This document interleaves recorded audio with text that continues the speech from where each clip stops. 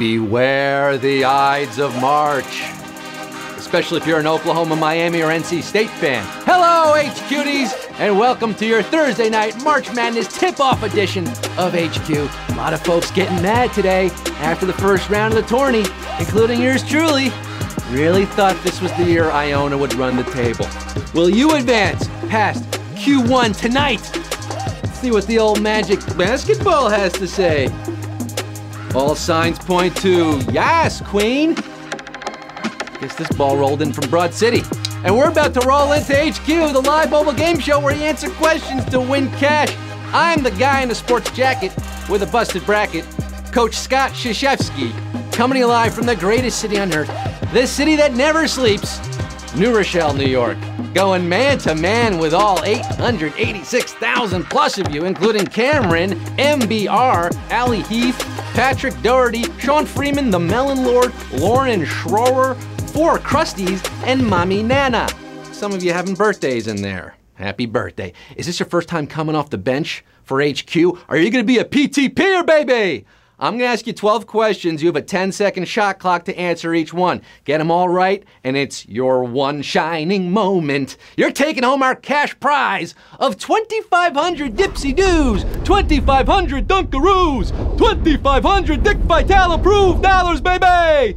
You can buy round-trip airfare to San Antonio for the Final Four with that kind of money. And while you're there, don't forget to check out that thing. I think it's like a museum or a fort. I can never remember.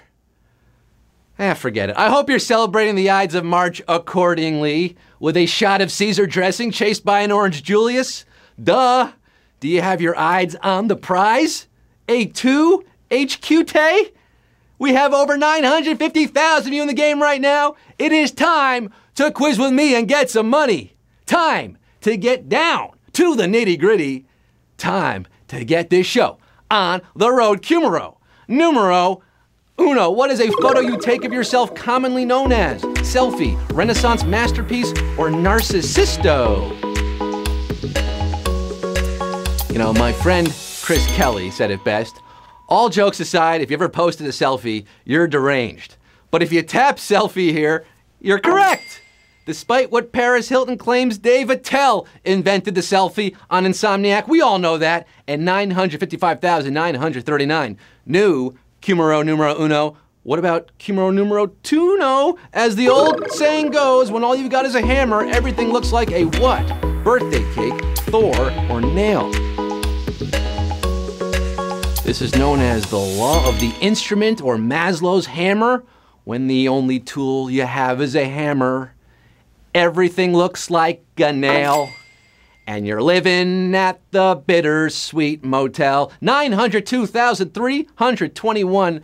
Getting it right. By the way, if all you have is a hammer, you should also probably buy a proper toolbox. 902,321, hitting the nail on the head for Q3. Which of these is not a nickname for the NCAA Division I basketball tournament? March Madness, Big Dance, or SummerSlam? Honestly, I think this tournament's overrated. I'm looking ahead to the real action. The women's NIT, baby. East Tennessee State's going all the way. Lady Buccaneers, but this is happening right now. Are you paying attention? College basketball fans are going mad for the big dance, but SummerSlam is a wrestling event. It's also not summer yet, so how could the tournament be SummerSlam? SummerSlam's your answer. 573,049, slamming this one down, dancing on to Q4. Tricking someone in order to achieve a goal is an act of what? Centrifuge, calcifuge, or subterfuge? It's also just an act of being a jerk. A calcifuge is a type of plant. A centrifuge is a type of equipment that puts an object in rotation around a fixed axis, like when you get your blood separated. But trickery, chicanery? Listen all y'all, it's a subterfuge. Subterfuge is your answer. 417,175. They must have aced their SATs. That's some sneaky business there. A clever ruse. Enough with this sophistry, let's get to Q5. What are the two cities in Charles Dickens' A Tale of Two Cities? Manchester and Liverpool, Rome and Madrid, or London and Paris? It was the best of Qs, it was the worst of Qs. This beloved and much adapted novel is set during the French Revolution and written by one of England's most famous authors, so it's hardly surprising the events would unfold in London and Paris. Those are the cities. 240,227 are my H cuties. Getting this right and moving on to Q6. I scared the dickens out of 170,000 of you there. You're out. But one more question. Q6. A whooper. Which of these birds can fly? A whooper swan, cassowary, or emu? I was trying to get my Les Mis together and I screwed it up. One Q more. Which of these birds can fly? You know, cassowaries look like living dinosaurs and they're very dangerous. They're one of a handful of birds known to actually have killed a human. But they won't be attacking from the air. They are flightless, like emus, stuck on the ground with the rest of us. But those swans can soar, baby. Those whooper swans, actually pronounced hooper swan if you want to be a real, jerk about that. 105,321, getting it right, whooping it up to Q7. Whooper swan, hooper swan. Q7, according to legend, what documents were once nailed to the door of the Wittenberg Church? Joan of Arc's diary, 95 Theses, or the Codex Hammer.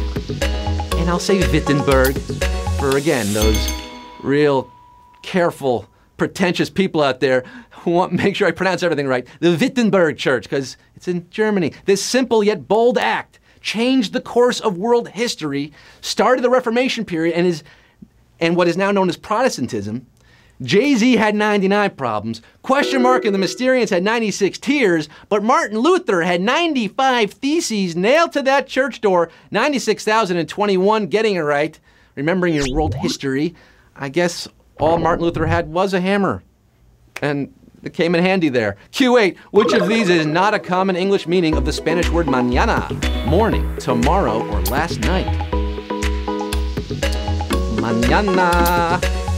Mañana by itself means tomorrow, I'll love ya, mañana. But if you come across the phrase a la mañana, chances are the speaker is discussing something happening in the morning. So morning's also correct, but if you try to use it to mean last night, usted es incorrecto, lo siento, which means last night is our answer, and 66,051 are singing last night. Or maybe not. The rest of you, hasta mañana to Q9. According to Emily Post, what is the only fork placed on the right side of the plate?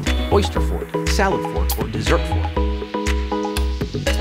Emily Post, she knew what was up. Where to put your cutlery. Generally, forks hang a left. But an exception is made when shellfish is served. An oyster fork is placed on the right side of the plate, mixing with the spoon and knives. That's my right. I'm trying to get to your right. That's over here. 23,837. Getting this one right.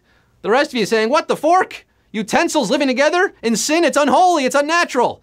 You got shucked at Q9. Oysters in Oyster Bay do it. Q10, the word wisdom is often used as a term to refer to a group of what animal? Walrus, wolverine, or wombat?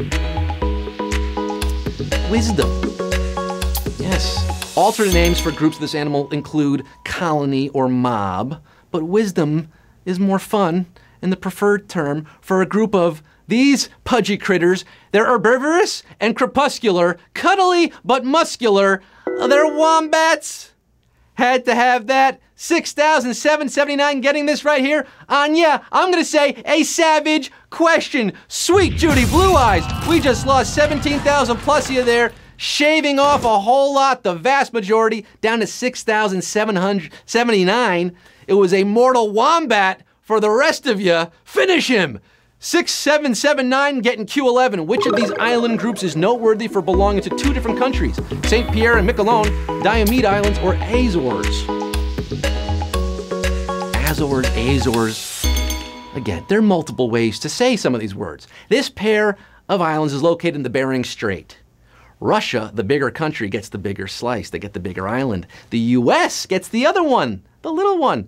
The gap between them is only 2.5 miles, but it's separated by 21 hours because the international dateline splits them in half. I must be talking about the Diomede Islands. You know it now, right? After all those hints I was dropping. 2,913. No, they're obscure islands. By the way, when it gets cold in the winter, you can actually walk between the two Diomede Islands, crossing from Russia to America. You can walk from Russia to America. an extra fact for you on this Thursday night. But it's time for Q12 right now, the final round for 2,913 HQs. It all boils down to this. $2,500 is at stake. Who don't gotta dance? Who's making money move at Q12? Which of these was a real video game title featured in arcades in the 1980s? Pac-Man 3, Dig Dug 3, or Donkey Kong 3? There's a toughie for you. Unless you were a child of the 80s and you went to the arcade every Saturday, then this is your sweet spot. But for the rest of you, might be a doozy. Similar in name to previous titles, the gameplay and storyline for this third edition was a radical departure from the previous ones. It featured Stanley, the exterminator, protecting his greenhouse from insects, stirred up by a giant ape, taking up refuge there. Why? Why is there an ape in a greenhouse? If you sprayed insecticide on Donkey Kong in the 80s, you were playing Donkey Kong 3, and 1,349 of you are our winners tonight, baby!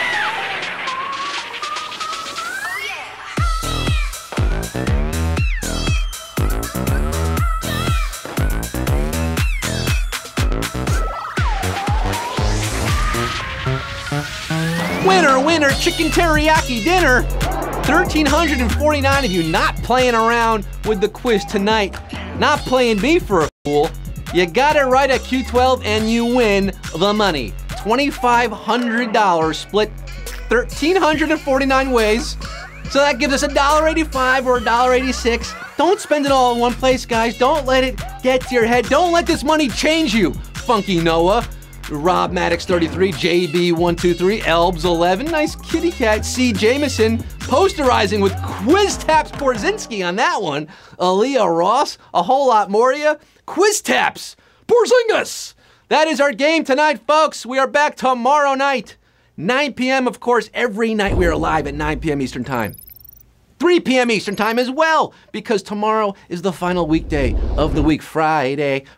So we're back at 3 p.m. tomorrow in the afternoon, 9 p.m. Eastern. You know how this is. You know what it is. I'm Scott Rogowski. I'm signing off for tonight. I will hasta you mañana. And I'm reminding you that they say that nobody is perfect. Then they tell you practice makes perfect. I wish they'd make up their minds. Good night.